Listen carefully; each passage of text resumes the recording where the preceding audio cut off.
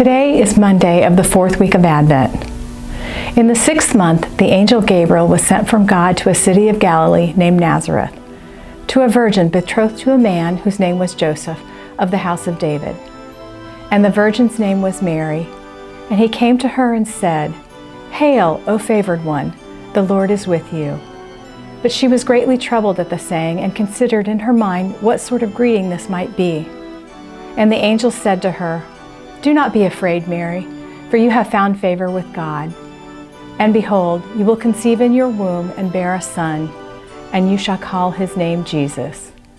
Luke chapter 1, verses 27 through 31. What should Christians look like to the world in which we live?